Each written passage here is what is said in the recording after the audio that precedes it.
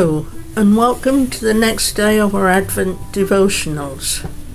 Today we're thinking about the letter I, which is for Isaiah, the Old Testament prophet, who lived from around 700 years before Christ.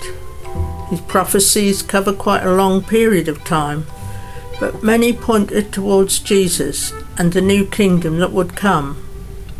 One particular prophecy that meant a lot to me is found in chapter 65, where he talks of a new heaven and earth to come, where children will no longer die in infancy, and the age of 100 will be seen as still young.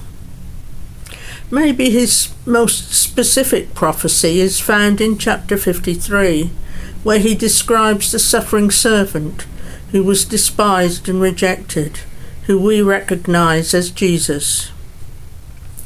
In the Christmas context, there's the prophecy of the virgin birth, of Emmanuel, God with us. The passage often used in carol services is from chapter 9. The people who walk in darkness have seen a great light.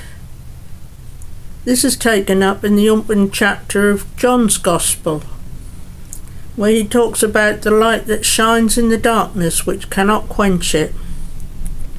Jesus then tasks us with letting that light shine for the whole world to see by our lives and our faith in him. Thank you.